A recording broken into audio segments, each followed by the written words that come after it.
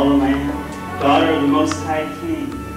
You have been rescued from the slavery of sin, Satan, and death by the death and resurrection of our glorious Lord Jesus Christ.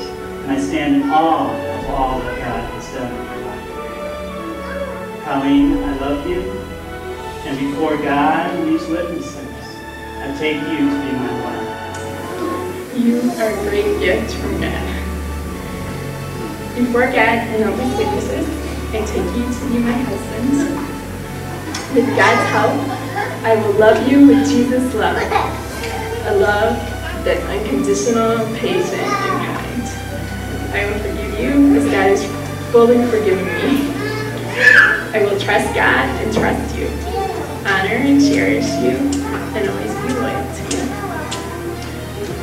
I will seek to become all that God has called me to be as your wife and husband.